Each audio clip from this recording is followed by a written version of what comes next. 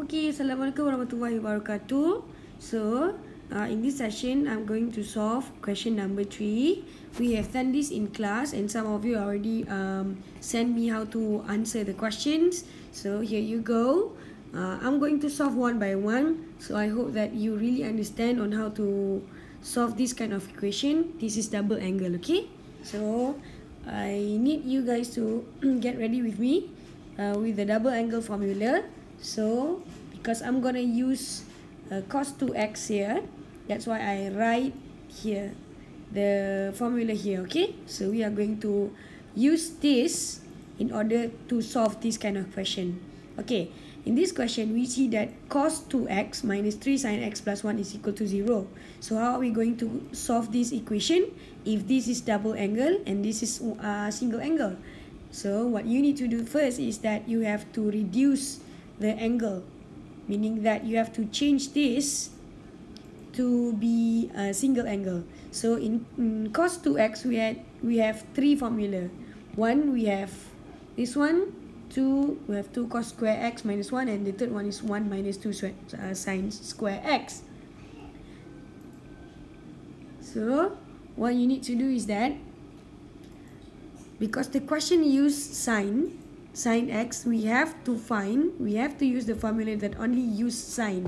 So 1, 2, 3, only the third formula use the sine, right? So what I need to do is that I change this cos 2x to be 1 minus 2 sine square x. So I'm going to rewrite the equation, the questions, and I will solve this. Okay, so let's solve this. So I'm going to rearrange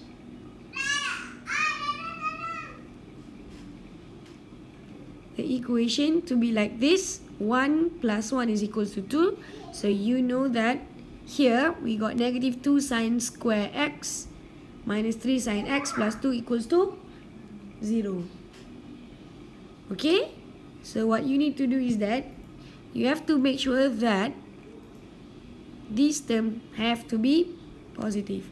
So I have to multiply this with negative 1 in order to make this to be positive.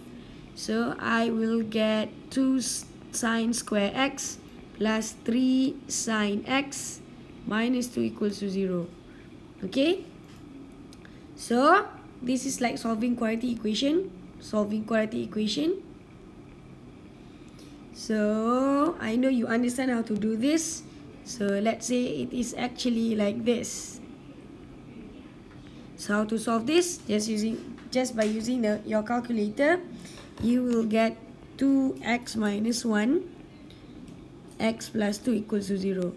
Now change back, you will have 2 sine x minus 1 and sine x plus 2 equals to 0.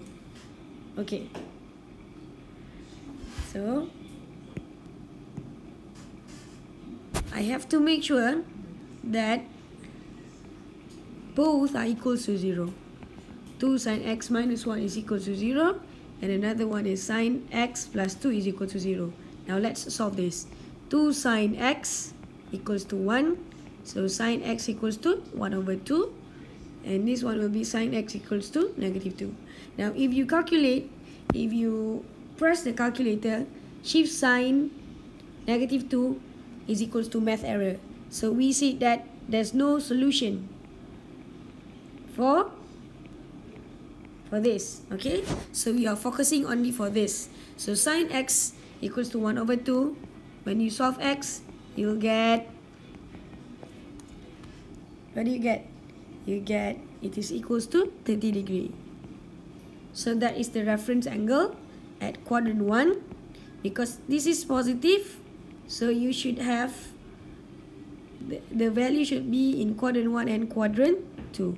So how to get in quadrant 2? So 180 degree minus 30 degree, then you will have, the answer will be 30 degree and 150 degree. That's all.